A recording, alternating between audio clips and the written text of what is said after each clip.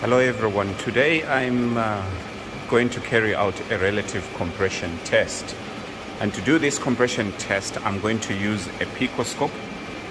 I'm not going to connect any compression gauges, I'm only going to use the scope. I've got the laptop here, and to do that I'm using channel 1.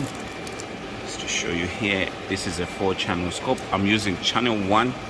If you follow this wire, this cable, sorry, you'll find that I have connected it, the negative, and you see the positive, the blue is connected to the positive.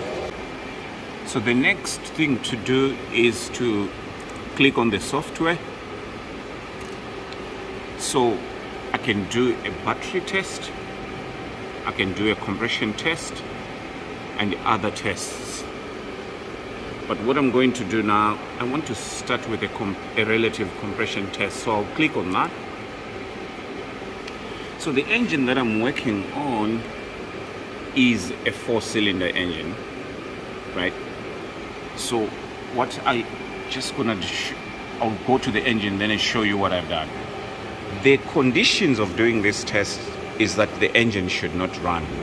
So I have disconnected the coil pack, okay?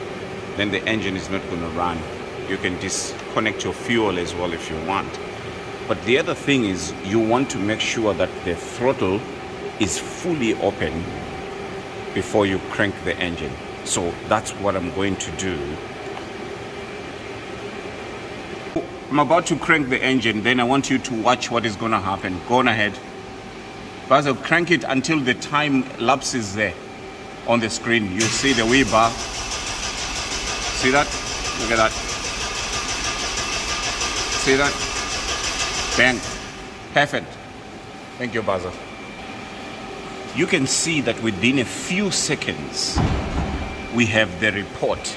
Even if you check over that side, we have the report now of what each cylinder is doing.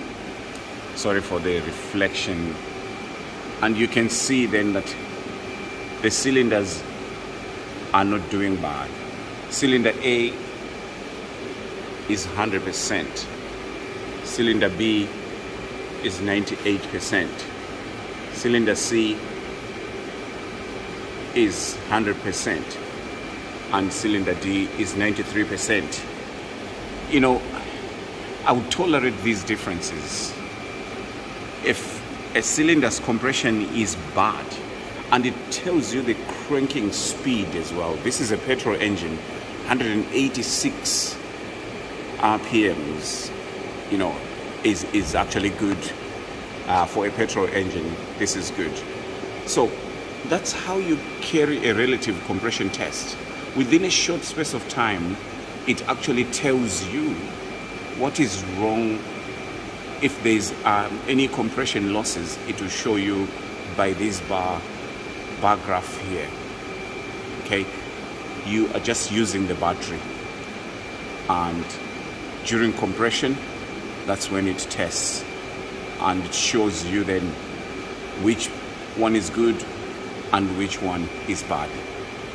I didn't take out any spark plugs, I didn't take out anything, I didn't connect any compression, you know, gauge or what.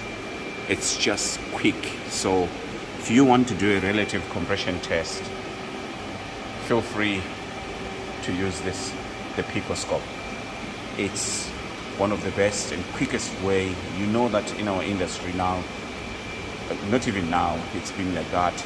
Time is money. Time is money. So brilliant. You know, it gives you even here, we message all cylinders are above 80%.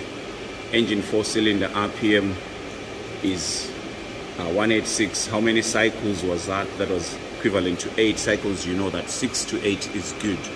So that's how you carry out a relative compression test.